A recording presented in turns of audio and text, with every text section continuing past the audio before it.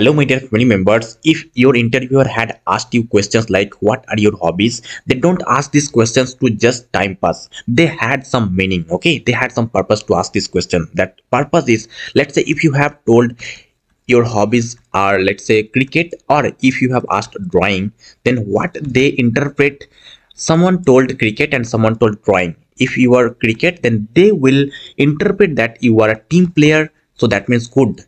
You are a ground player, okay, that means good. If your hobby is drawing, then they will interpret that you have a good patient and you have a good imagination power, okay, imagination power. So according to that, they will ask the questions. In the next question, they will ask you if your project having two members or one member, three members or one member.